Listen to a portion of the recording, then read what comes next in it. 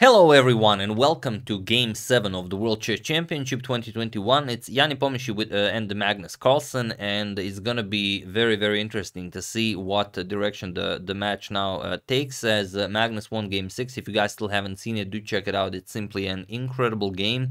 And it was basically a position that Magnus could play forever, and Nepo, well, he always had a draw, but he always had to play that perfect continuation of moves, and at some point he just didn't. That queen to e6 move pretty much sealed the deal, and Magnus was able to win it. But even if Nepo found the correct continuation, if you don't really understand why you have to move the way you have to move, then you will blunder at some point, and this is what Magnus was able to capitalize on. Game 6 always delivers, like I said, and this match seems to be no different. So let's see what happened in this one. Now Nepo has the white pieces, and let's see if he's ready to strike back immediately, while the iron is still hot, or he will wait for his chances some other time. I don't have the photo of the actual handshake. If you guys have seen the handshake, do comment on what the handshake was like. I'm very much interested in that. But here is the first move. I don't know who the gentleman making the first move is. He has some sort of a bracelet that I thought that was very interesting, having such a bracelet, with a suit.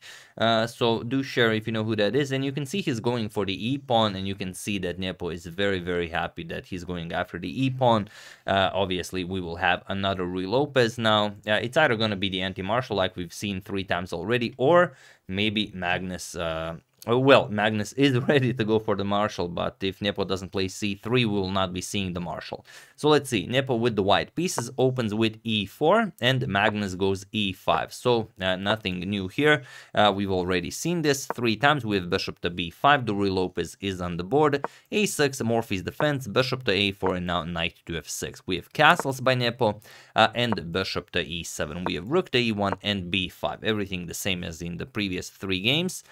Bishop to b3, and Magnus castles. And now, of course, if you go for c3, then we strike with the d5. We go for the martial attack. But here we have a4. So not h3 like in the first game. Rather, we go for a4. We have already seen this 2 times. Rook to b8 by Magnus, going grabbing that b file. And now we have a captures on b5, a captures. And now, usually you can play c3, d3. We've already mentioned all of this. Knight to c3. But Nepo goes for h3. It's sort of a rare line, but again, we've seen it in game 5. So d6 by Magnus, and now if you remember in game 5 we had c3, and then Magnus played this b4 move. But here after d6 we have d3 by Nepo. Still, this is not a new idea.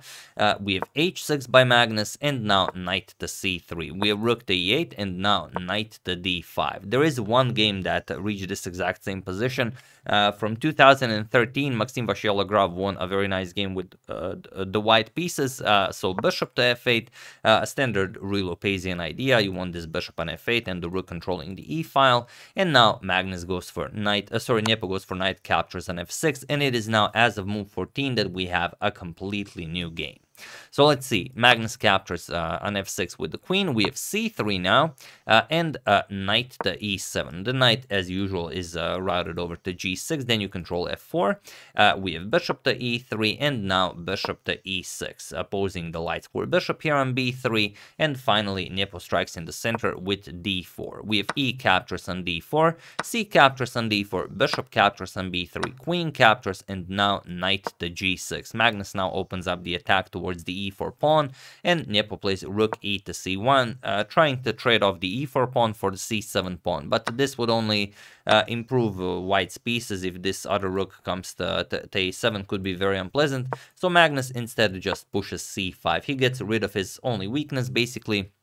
And now he's ready to capture on e4 if Nepo allows it. So here, capturing wouldn't really be all that impressive. If you capture, then we see sort of a trade here, captures, and now even rook captures on e4, even better. If a bishop captures, knight captures, we've traded off everything. Both players have a b pawn on the queen side, and it's, well, very drawish. So instead, Nepo pushes e5, and now capturing here would be very dangerous. If Magnus captures, Nepo captures on c5, and now he has this very strong pass pawn. Of course, Magnus is not interested in playing against this. So after e5, we have queen to f5, just getting the queen out of harm's way. And now a capture fest is incoming, so be ready for that. So here we have d captures on c5, d captures on c5, bishop captures on c5, bishop captures on c5, rook captures on c5, knight captures on e5, knight captures on e5, rook captures on e5, rook captures on e5, and queen captures on e5, and everything disappears from the board.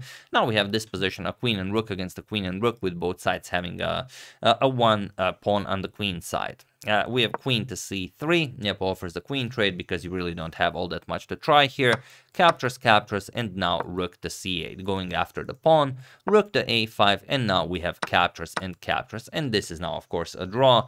But players, I believe, are not allowed to agree to a draw before move 40. So here we have rook to c1 check, king h2, rook to c3.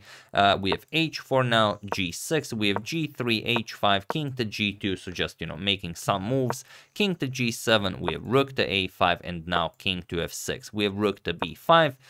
Repeating king to g7, rook to a5, king to f6, rook to b5. We have king to g7, rook to a5, king to f6, and now even rook to a6 check, king g7, rook a7. And it was in this position on move 41 that Nepo and Magnus agreed to a draw, so we will not be seeing any bloodshed in game 7 of this World Chess Championship match, but it's kind of to be expected, because Nepo didn't want to go for anything crazy right after the loss, because then if you overextend, you lose 2 games in a row, then even psychologically it will be almost impossible to come back in this match.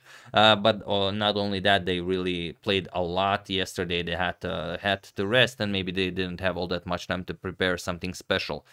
So it doesn't seem that Nepo is having all that much success with the Ruy Lopez. Magnus has a lot of success in this particular line of defending against both the h3 and the a4 anti-marshal. So I think if we see one more anti-marshal and then maybe one more anti-marshal, then I don't think Nepo will have any other choice other than to go for the actual martial attack, and that's what this World Chess Championship could be about. So if we see all draws until the last time Nepo has the white pieces, I'm sure we will probably see the martial attack, as there's nothing else to try.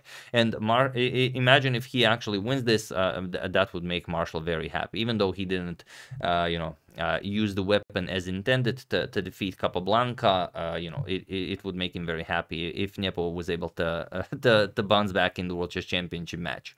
So yeah, that's the game. Hope you guys enjoyed it. Game 8 incoming as soon as it's played. Of course, a rest day is first. Then we continue on December 7th. I would like to thank congratulations for your graduation, Edon. Happy birthday, Andreas, Fred Ackerman, Vladularu, and Daniel Heffels for your contribution to my channel. Thank you a lot. I really appreciate it. As usual, you can check 2 of my previous videos here. Thank you all for watching, and I will see you soon, continuing the coverage of the World Chess Championship until it ends. Thank you all. I will see you soon, and have an excellent rest of your day.